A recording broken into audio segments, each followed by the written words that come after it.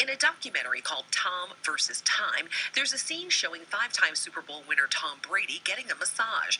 Then his 11-year-old son comes in the room and asks him if he can check his fantasy football standings. I was wondering if I could check my fantasy team. What do I get? You know, Jack, everything comes at a cost, bud. That was like a peck. The second kiss shared by father and son prompted tweets from viewers using words like very disturbing and uncomfortably long. So we asked New Yorkers what they thought. I'm a little uncomfortable with that. I think at a certain age, it's like, okay, you can kiss him on the cheek, you can give him a hug, but not in the mouth and not for that long. Too long, like romantic long. He's laying there naked getting a massage, too. So that makes it weird? Yeah.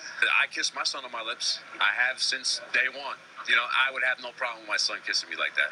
Lifestyle and parenting expert Liz Stern says she doesn't see anything wrong. If you kiss your kids too much, it's the wrong thing. If you kiss your kids too little, it's the wrong thing. If you hug too much, it's the wrong thing. Or, I think people need to back off and just stop parent shaming. Of the people we spoke to, no one questioned Tom Brady's intentions toward his child, but they did seem to question the message he's sending with his actions. I don't think affection should ever be tied in with a favor. Carolyn Meyer-Wartels is a licensed clinical social worker and parenting expert. She says when it comes to physical touch, the message we send our children should be clear. You don't do anything with your body because someone else is insisting that you do it in order for you to get what you want. Even if the person insisting is mom or dad.